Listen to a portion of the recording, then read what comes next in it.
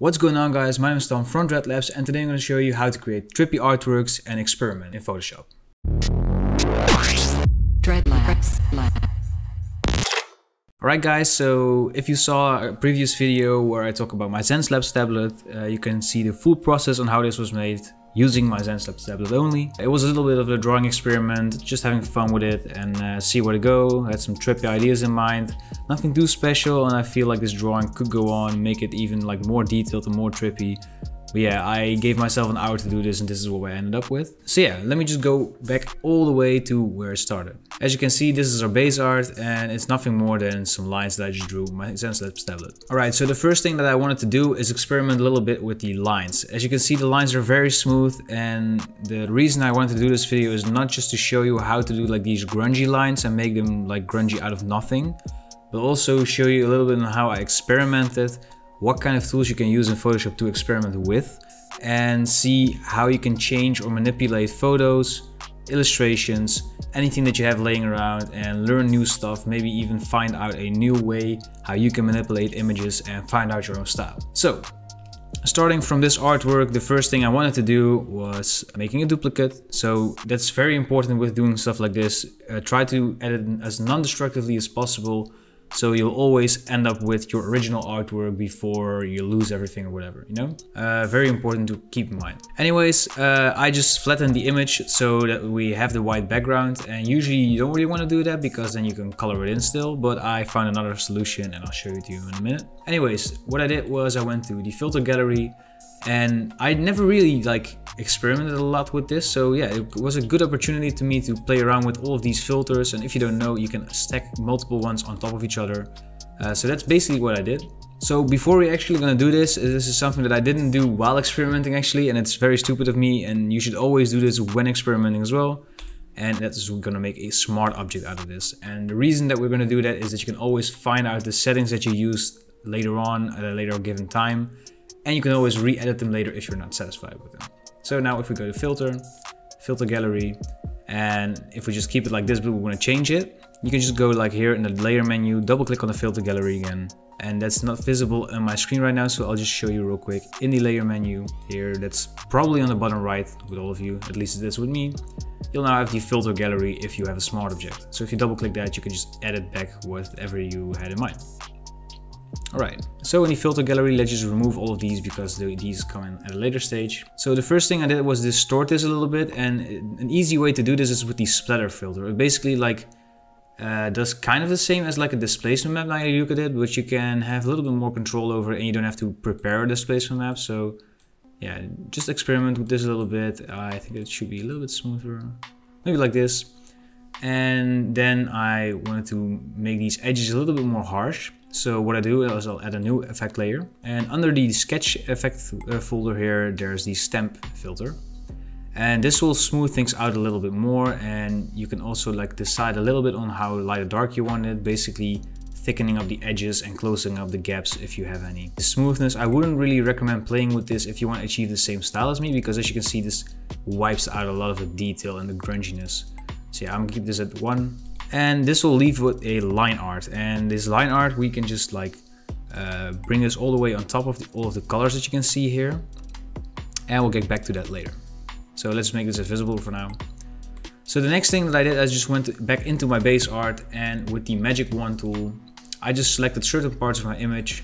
For example, the kind of like the dots on the like mushroom thing here. And I basically just went in my layer menu and got a solid color, and well, decided on color. So this is what I did. I'm gonna save you the time here. And I colored in my full-on design with flat colors. So the next thing that I did was basically play around with the saturation. And I did it really simply. I just put the saturation to 100.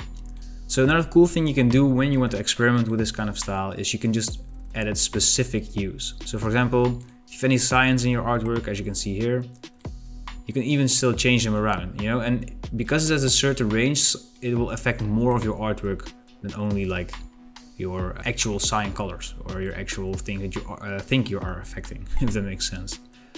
So a cool thing you can do now is make it all kind of one color tone. So for example, if we move this towards the blues as well. So now this is also all basically like purple-ish, which might end up with a cool result if you want to experiment with that. For me though, I will just go with the usual, keeping everything at 0 except for the master. So yeah, if we turn this on, I just like let my image be a little bit more saturated, I guess.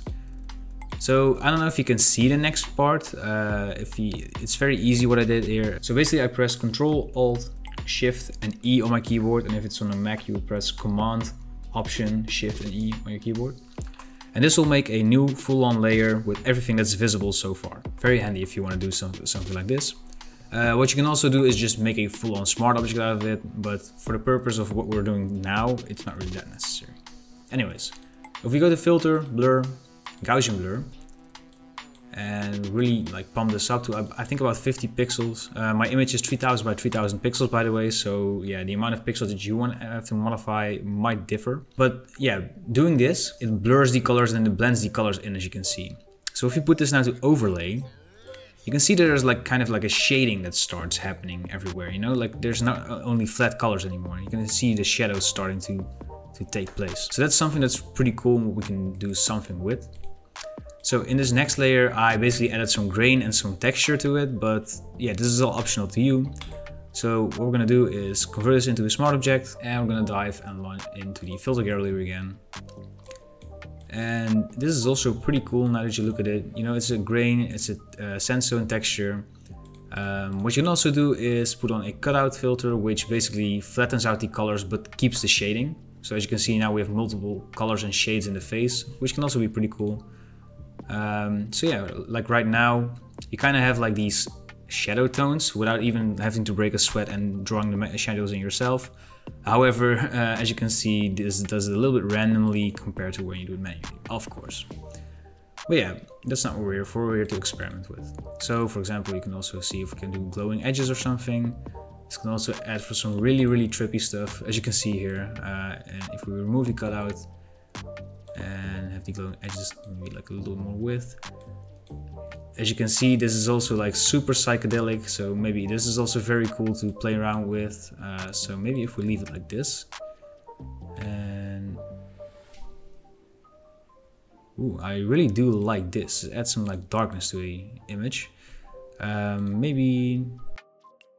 Yeah, I actually do like this. Anyways, so yeah, now playing with it gives a completely different result from what we were used to. So yeah, that's cool. Another thing is like if you want to do color manipulation, which is especially really cool if you do trippy stuff like this, is experiment with the curves. So let me just try to briefly explain what the curves adjustment layer does. Basically, here you have the input and the output of your light values of the image. This is the darkest part of your image, this is the lightest part of your image. If you work with the levels adjustment layer, it's kind of similar. So if I bring this into the left, it basically means the lightest point of the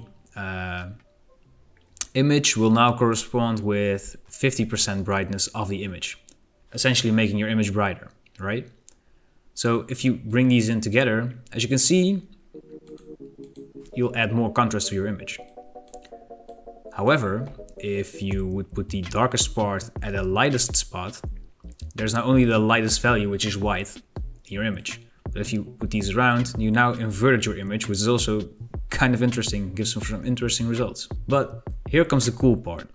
You can also draw in curves.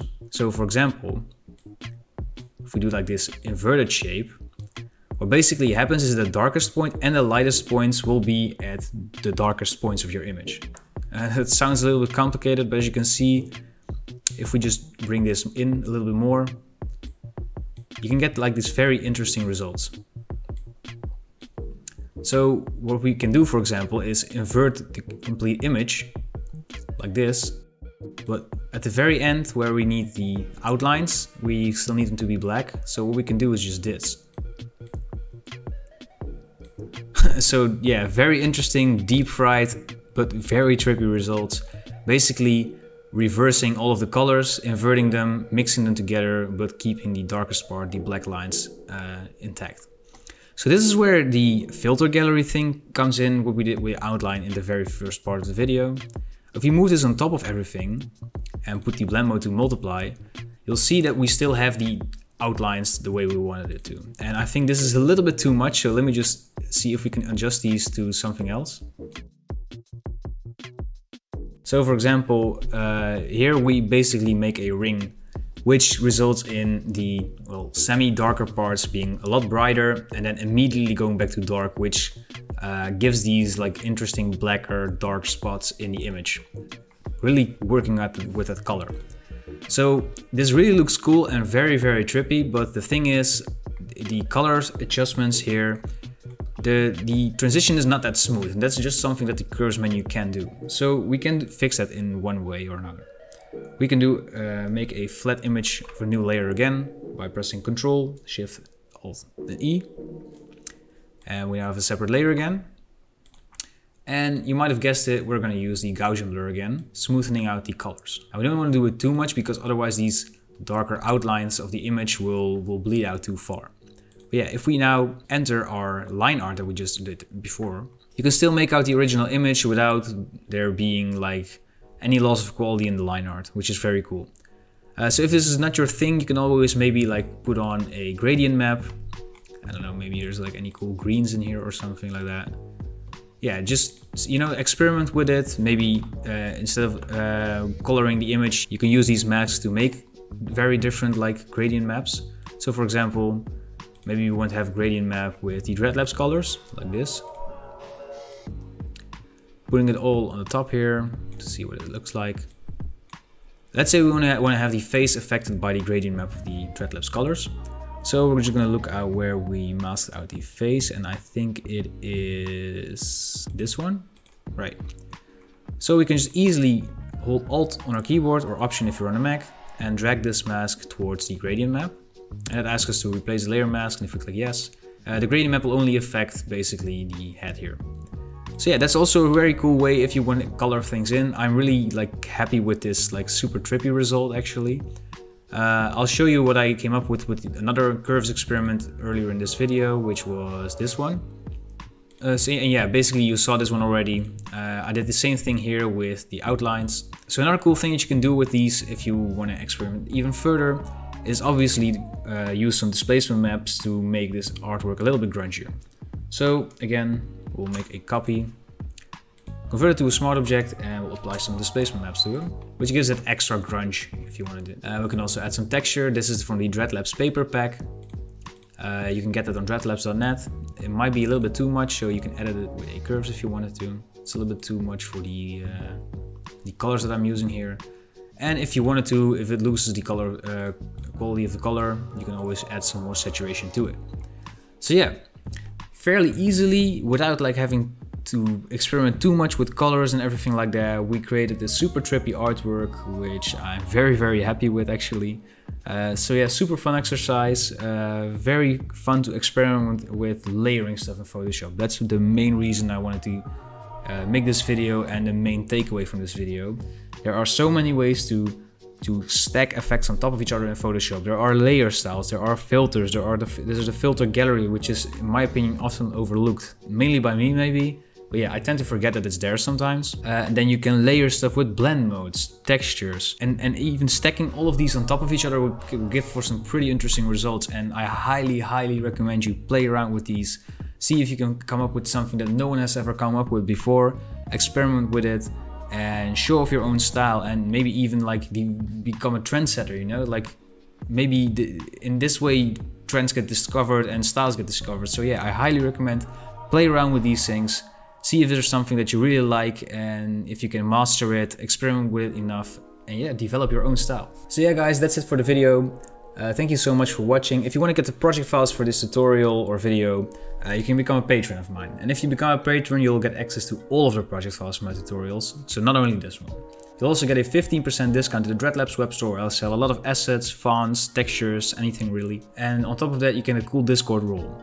If you want to go one tier up, you'll also get access to a full episode of a series where I start a clothing brand from scratch. And it contains project files, design files, cheat sheets, and you can even ask for feedback for your own clothing brand if you're interested in that. So yeah, if you want to become a patron, there's a link in the description down below. And if you have any questions, please leave a comment or you can join us on Discord. And with all of that being said, this is Tom from Dreadlabs and I want to thank you for watching. See you in the next video.